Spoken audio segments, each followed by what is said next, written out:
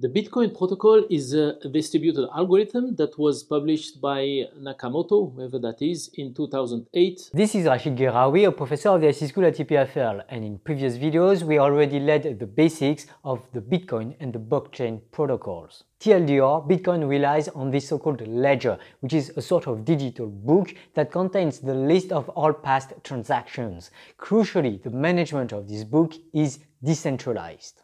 This algorithm implements the abstraction of a replicated book, replicated over all participants, and the challenge solved by the algorithm is that of making sure all copies of the book are the same, all transactions are ordered in the same order. In other words, the Bitcoin protocol guarantees that all contributing machines will agree on what updates to the book should be made. It solves the consensus problem with caveats that we discussed in this video. And the key to solving the consensus problem is the selection of a leader that will tell others how to update the book. In a centralized system, it's easy to guarantee this consensus because there is one central node that says transaction A is before transaction B and not the other way around. So that's easy. The idea of Nakamoto was to provide this leader abstraction, this central node abstraction, but in a temporary manner. Every now and then, every slot of time, there is one leader that is elected, and this leader plays this role of ordering transactions and then gossiping the information that transaction A is before transaction B. Now, the breakthrough idea of Nakamoto, the creator of Bitcoin, was a new clever way to select the leader for the next block to be updated. The leader is elected by what is called proof of work. People somehow apply to become leaders, because if they succeed in becoming leaders, they will get some Bitcoins.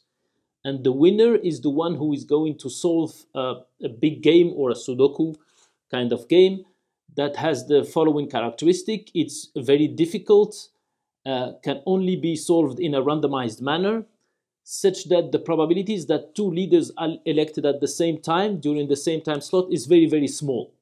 So roughly speaking, or essentially, there is one leader at a time that will decide the ordering of transactions. And then another leader will decide later. And the leader does not only order two transactions, but orders blocks of transactions. And we talk about chains of blocks in the ledger or blockchain. And because of the proof of work protocol, which we discussed in a previous video, the Bitcoin protocol cannot be easily hacked by malicious, also so-called Byzantine users. We say that the protocol is Byzantine tolerant. And it's worth stressing the fact that over the last 10 years, this protocol has never been hacked, which in computer security terms is absolutely remarkable. The Bitcoin is arguably today's most robust computational structure. But this success is far from being perfect. In fact, many computer scientists have been arguing that the Bitcoin protocol is actually an overkill. But what does that mean? So it's an overkill because it's not exactly necessary, which is precisely the topic of the video. This is Adi Seredinschi, a PhD student of Professor Guerraoui. And before getting to the reason why the full Bitcoin protocol is unnecessary, let's focus on the negative consequences of this overkill. It is frequently said that Bitcoin is very inefficient with the way it processes transactions. So in order to sustain the whole system, this algorithm consumes as much energy as, for instance, I think the latest figures say that it's as much as the country of the Czech Republic, which is not a big country, but still, it's quite a lot. This huge energy consumption has been heavily criticized, especially in the context of climate change. But it's actually not the only limitation of Bitcoin. It's also inefficient from the point of view of performance, not just usage of energy. For instance, in order to confirm a single block of transactions, it takes on average around 10 minutes. And then this is actually not enough. So if you just put your transaction, that doesn't really mean that it takes 10 minutes to confirm it.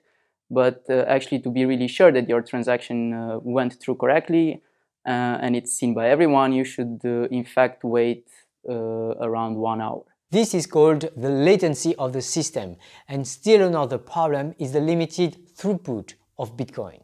throughput is, I think it's 7 transactions per second, roughly speaking. Yeah, it's pretty much hard-coded into the protocol.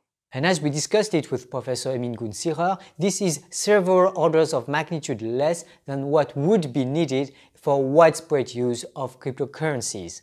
Thus, effective decentralized transaction systems will definitely require alternatives to the original Bitcoin protocol. There are alternatives. There are actually many alternatives.